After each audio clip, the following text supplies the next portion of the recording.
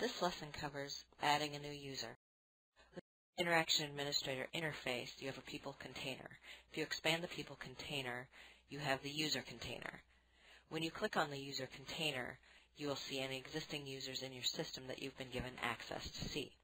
To create a new user, you can right-click within that list view and choose New from the menu.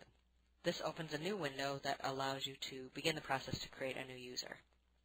Another way is to choose File from the menu bar and choose New there. Again, you get the window to create the new user. A third way is to create the new user utilizing the icon with the green plus sign. That is a new entity in a container. This again opens the window to allow you to begin creating a new user. And that concludes the Adding a New User lesson.